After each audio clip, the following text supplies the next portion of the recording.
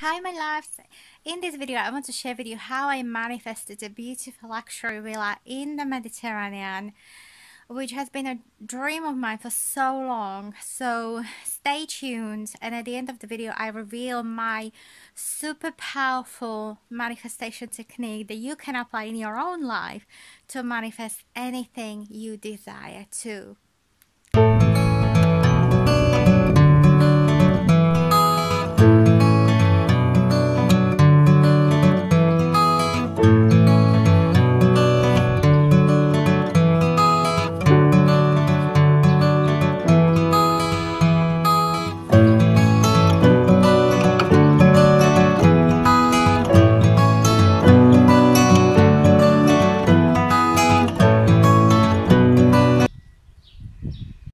So first of all, let me start by saying that I am not filming this video to show off or anything like that. It actually has been a bit of a struggle for me, and it took me about 3 months to work myself up to this video, because this is not typically the type of content that I ever intended to publish. Most of my videos are about healing and ascension, which I 100% believe in, and it is my purpose to help people heal. But I came to realize that both the healing part of the ascension as well as the creation part and the manifestation part of the ascension are necessary part of the process for you to step into the shoes of an enormously powerful creator, to be able to create the life on your terms, life of your dreams. And this is very much the reason why I have decided to eventually shoot this video, even though I've had so much resistance to doing that. I now very rarely do things from the ego. I am so connected to my higher self that I only ever do things that are genuinely aligned with my purpose, with who I am as a person. And if any of that basically serve somebody else, that is my #1 drive to want to help, to want to serve, to want to add value, and to want to encourage people that anything is possible. So that is very much the reason why I have decided to shoot this video. I will be sharing so many more stories, both personal stories and those of my clients who are going through the ascension journey. And I want to illustrate that there is a certain process to the ascension that you need to go through. Initially, the process will break you, meaning that you may suffer from depression, anxiety, or even have a lot of physical challenges like I've had. I've had a broken back, literally 3-4 times, slip disc. I've been in hospital several times in agonizing pains. And this happened very soon after I probably about 6 months after I've met my twin flame, and I started the whole ascension process. I came back from my travels around Asia, and very soon after that I fell into this huge depression. My whole body was in agony, and I clearly have been releasing a lot of pain, but at the time I didn't know any of this. And at the time, to me, this was horrifying. I was in so much pain that I didn't know where I'm coming or going. I was living on painkillers, literally taking painkillers every 3-4 hours to be able to function, to be able to move from the bed into the kitchen and make myself a cup of tea. It was horrendously painful and agonizing. And now, 6 years later, having gone through that process, I know why that was necessary. I have had a narcissistic mother, extremely critical, never praised me. I've had a lot of worth issues, a lot of really deeply painful issues around rejecting myself, sabotaging myself, around not being worthy of the things I love and cherish in my life, including love and wealth and abundance and freedom. And all that stemmed from the years of abuse, emotional, mental, and even physical abuse I've had from my mother. And even though I have healed a lot of that now, when I talk about it, it still like brings up this feeling of sadness in me, mostly because nobody ever deserves this. But what I've come to realize that I have likely chosen that at the soul level to, we all choose to experience both the beautiful things and the contrast, so that we can then appreciate what it feels like to be abundant. You know, we experience poverty like I've had in my childhood to appreciate what it feels like to have abundance. We experience somebody rejecting us to then experience what it feels like to be loved unconditionally by an enlightened, awakened soul who sees you for who you truly are. And the same applies to pain. We choose to experience pain and suffering in order for us to then appreciate health and strength and physical vitality and beauty in our lives. So if you're somebody going through the ascension right now, and if you're suffering and struggling, please just know that you will get through this. You have all it takes to get through that journey, to get through your healing and come out the other end much stronger, much wiser, much more self-empowered to create the life of your dreams on your terms. So without further ado, let me show you this beautiful villa that I have manifested.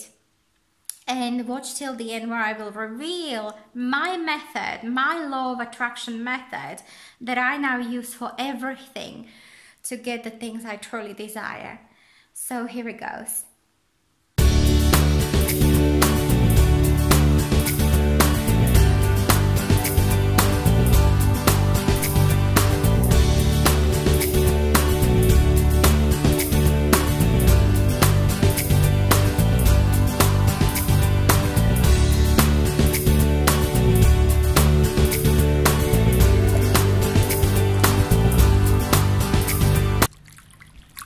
And so finally, let me give you the process I've used to attract this gorgeous villa in Cyprus, and one that you can use in your life too to create anything you desire.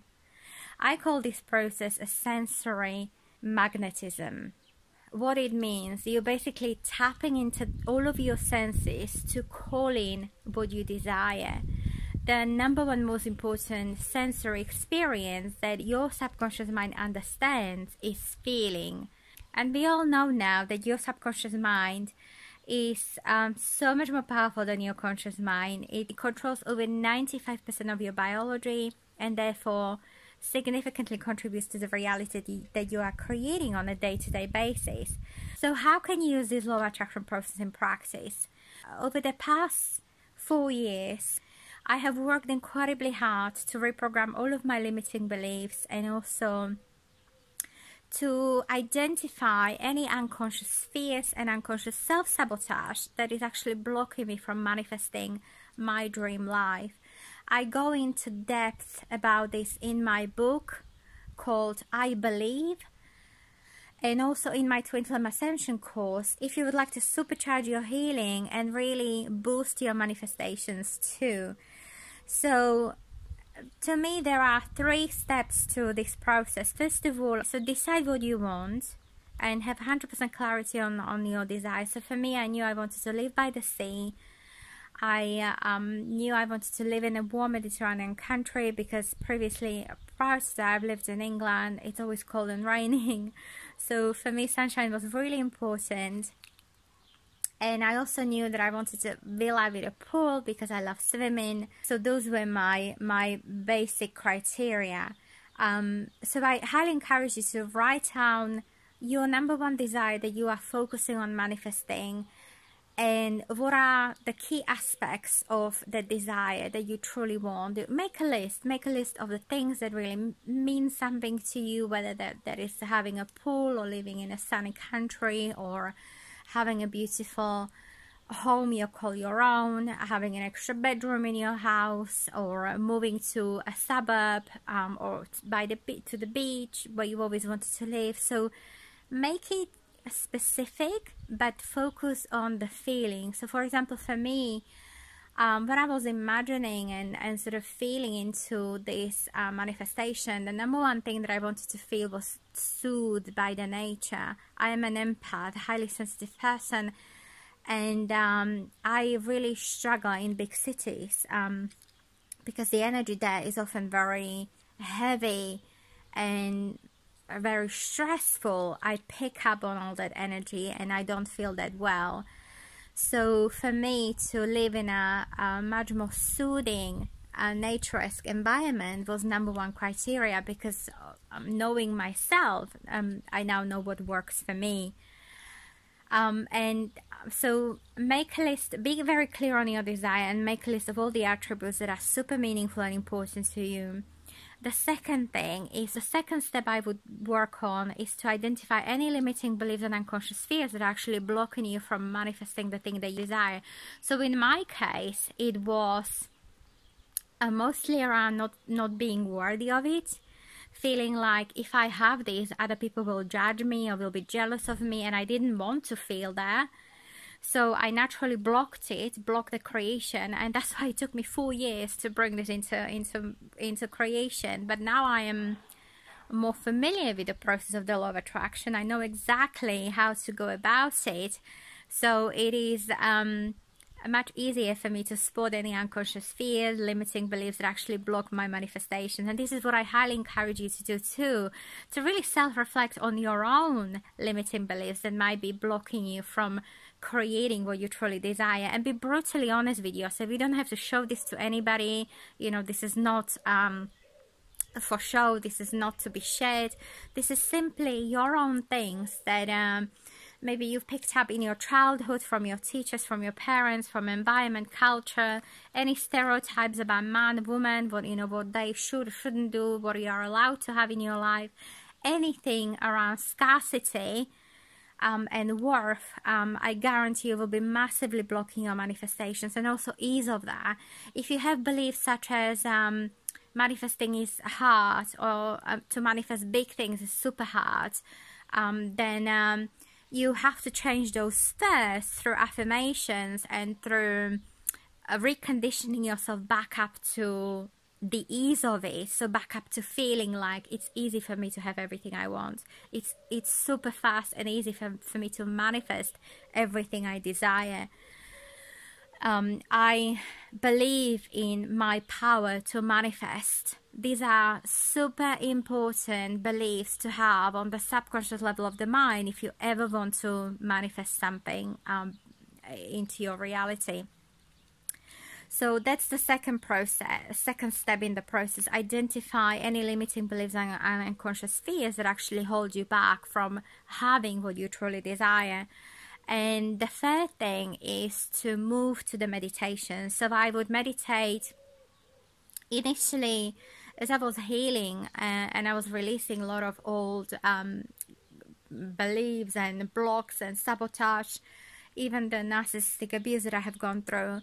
It took me probably about an hour every morning to meditate and condition myself back up to the state of wholeness. Dr. Joe Dispenza has this transcendence meditation where he basically encourages his student not to get out of the meditation until they feel amazing, until they feel like they are whole, they believe that they're worthy of everything they desire, until it feels natural to you, until you're flowing, until you're in such a state of bliss and joy that there is none of that internal dialogue going on that you are, what are you doing, you're stupid, this doesn't make any sense, you're making this up, this is just some madness or nonsense. And a lot of us have this inner dialogue. I've had that at the beginning when I was trying to manifest, where my mind, my conscious mind, and a lot of my fears would step in and would create all sorts of quite negative dialogues on the inside of me, like, who do you think you are, this is stupid, this is never gonna work.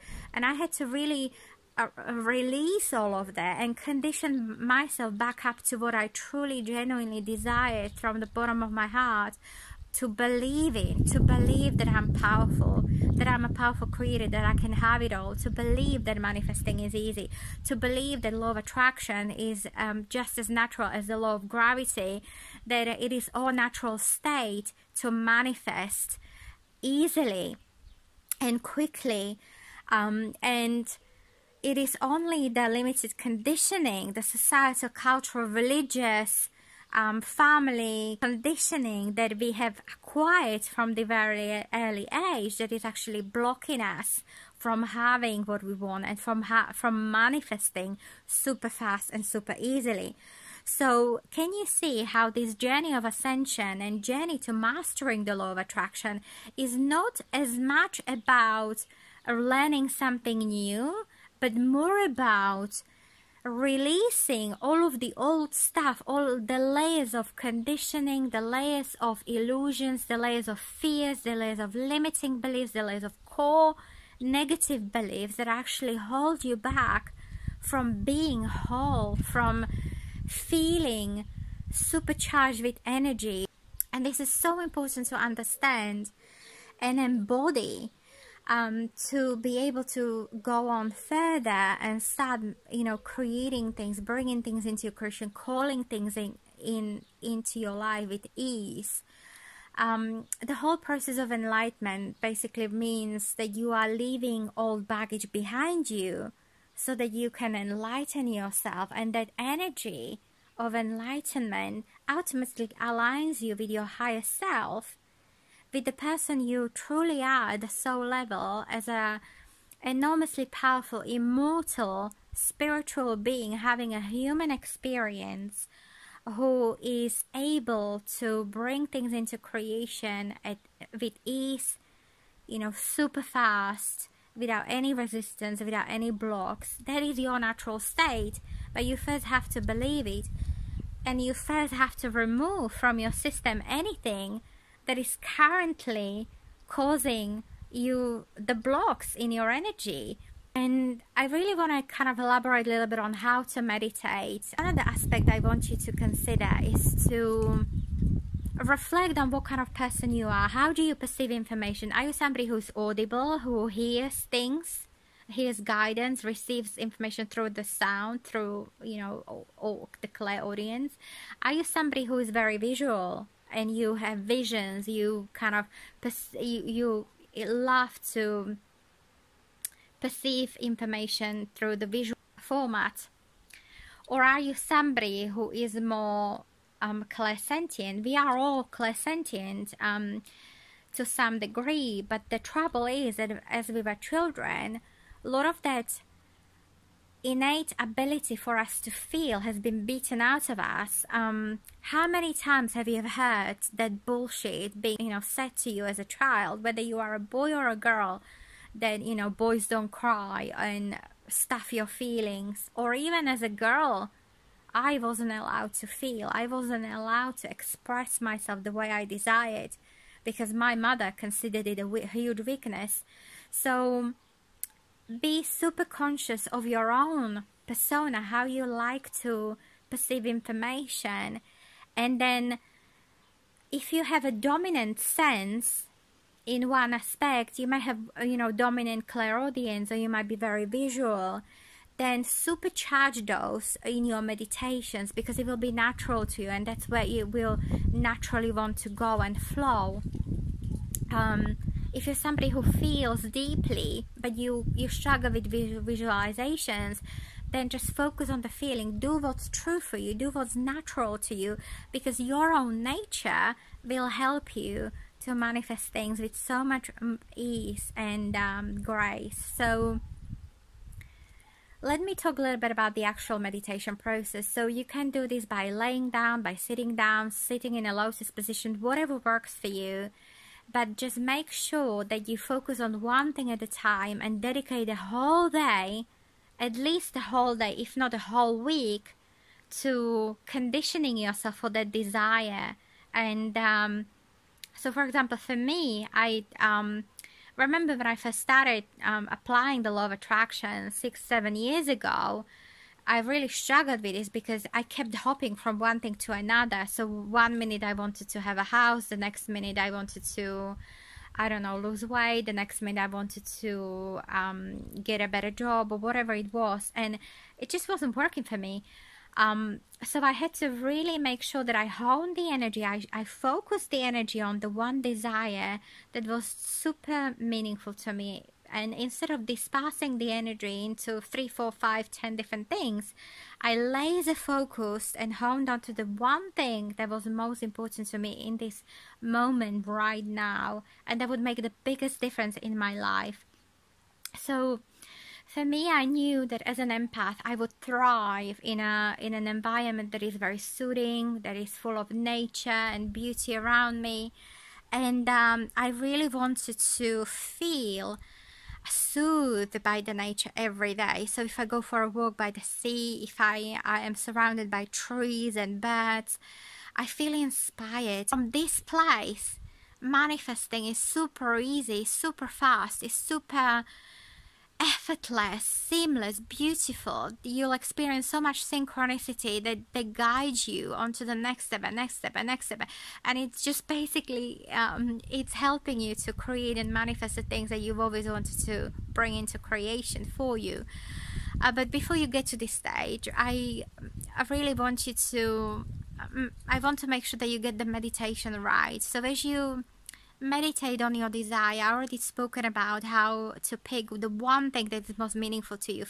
So for me, it was to have a beautiful home in the lovely, soothing, naturesque environment where I can create the products that would make a difference to other people in their healing, ascension, and ultimately their happiness. And so I would basically meditate every morning, and I would connect with the desire. I would set an intention that would go something like this. I intend to have a beautiful villa in the Mediterranean. I didn't even specify the country. I just said Mediterranean, in a warm, sunny country. And then the minute I sort of started to open up that visual of what I wanted it to be like, I would see the sun, I would feel the warmth of the sun on my skin, I would see all the flowers and the trees around me, I would hear the birds singing. I would feel so happy and so grateful for this moment, that I have it right here, right now, that there is nothing missing in my life. And can you see how I'm utilizing all of the senses? I would even use my voice to speak. I am so grateful for this extraordinary villa. I feel so soothed here in this glorious environment. I create effortlessly the products that are meaningful to me, that bring value to the world, that make a difference in somebody else's life. And I would basically then come out of this meditation. I would go as far as I possibly could take it, and each day, sometimes I would spend months on just this one thing, and each day I would expand it. I would visualize myself going for walks to the beach. I would swim in a pool. I would see myself riding by the beach, and sort of each day I expanded the vision more and more. Feeling already having it in the now. I felt as if though I was transported to that place in my heart, and I was walking the walk by the beach. I was sitting, by the pool, or sunbathing, or riding and creating the cause in this glorious environment. And then when I felt like I really believed that I'm worthy of this, when I reprogrammed all of the beliefs, when I reprogrammed all of my subconscious fears, then I would simply, you would intuitively know when you're ready, when it's true for you, when this is yours. And then I released it up to the universe to say, I trust this is already mine, and I trust that this will come to me in the most beautiful, unexpected ways, in the perfect timing. And this whole letting go process was easier because I already believed it on the subconscious level of the mind so intensely that it became so easy to release it, because I already felt it's mine. And I think this is where most of people are going wrong, where they release it before they believe it, and this is why they struggle to manifest. So if you're one of them, I highly encourage you to focus on one desire for a week, month, even a year, until you feel like it's already yours, until you feel like it's true for you. Do it through the meditation, through the sensual sort of sensory experiences, bringing things into your reality, feeling, having them, enjoying them, tasting them, touching them, walking through, you know, that beach and enjoying the warmth of the sun on your skin, or whatever you might be looking to manifest. One other thing I really wanted in my house was a fireplace. And it was such a joy for me to find out when we first viewed this place. This house has a gorgeous fireplace. We had it lit so many evenings, and I would just write over the winter time and you know, cozy up on a sofa to my beautiful partner, and you know, we would snuggle and watch films, and it was just so romantic and so beautiful. So you can have anything you want as long as you follow a powerful process and you condition yourself to believe it. So I leave it here, and I just summarize the 3 steps. So step number 1, be clear on what you desire, create a list and make it specific. Step number 2 is to reprogram, identify and reprogram all of your unconscious beliefs and fears, any self-sabotage that holds you back, that prevents you from attracting what you truly desire. Step number 3 is to use the sensory attraction process every morning or every evening for at least half an hour to bring that desire into creation through your senses. You know, touch it, feel it, taste it, imagine yourself having it, and above all, feel the joy and gratitude for it in your heart. Expand it, focus on it 100% until you believe it so much that it feels so true to you. And to some people this takes a couple of days, couple of months. For me, it took me 4 years to believe I am worthy of having this. And then when you do, you simply release it into the universe and trust that it's already yours. So this is my sensory magnetism attraction process that I use, that now works for me like magic, and has helped me to attract this gorgeous villa where I'm now, with a beautiful pool in the Mediterranean. And I really want you to have this process and use it to create amazing things in your life. You're worthy of having everything you desire. Remember that. And if I can overcome so much pain and abuse and self-sabotage and you know, go through this ascension process and come out the other end stronger, wiser, much more committed to myself and my dream life than I've ever been, then trust that you can do it too. I believe in you. I'm sending you so much love, peace and joy. Namaste.